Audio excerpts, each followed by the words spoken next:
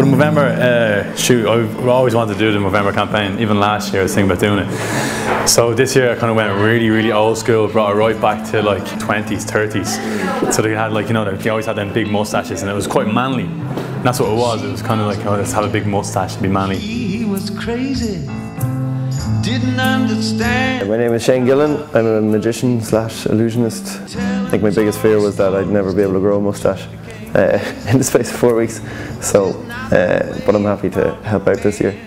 The old vaudeville magic posters, the old Houdini style posters or Slidini and stuff, they all had the mustaches and it was all the stern look magicians. Cause a man should know when he's got something special, should hold on tight, never let it go. Hi, I'm Jamie Heaslip and I'm a professional rugby player for Leinster and Ireland. You know, at the start it was a bit of a joke, a bit of fun, but you've seen over the last couple of years that Movember has you know, grown up, I suppose, in Ireland over the last 5 years, and I think it's been running for 9 years total in the world when it started back in Australia. And you know, last year it was all about kind of the trades and stuff like this, and this year it's kind of taken back to a bit of old school vibe to it and the passing down of knowledge.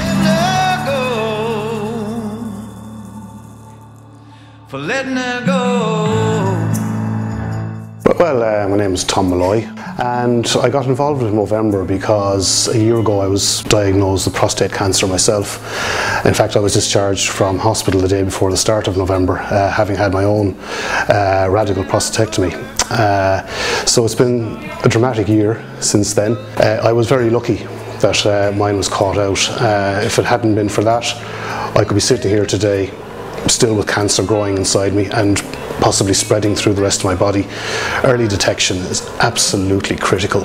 So having been effectively cured of cancer, really, it's time for me now to give something back. Just going back to the old ways I don't think is really a viable option for me. You know, I don't think you can be diagnosed with, treated for and cured of cancer and go on in the same vein as you did before.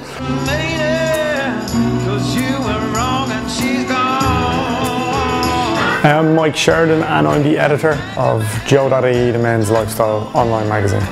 Movember's for an amazing cause and I think that's motivation enough. Some lads can rock moustaches better than other lads, that goes without saying. I think find a look that suits you. I mean, like I'm rocking this at the moment, but the stubble will just come out. I could put a trucker cap on and that's an entirely different look. So for anyone who wants to show the support for men's health, you can go to Movember.com, register and grow your mo.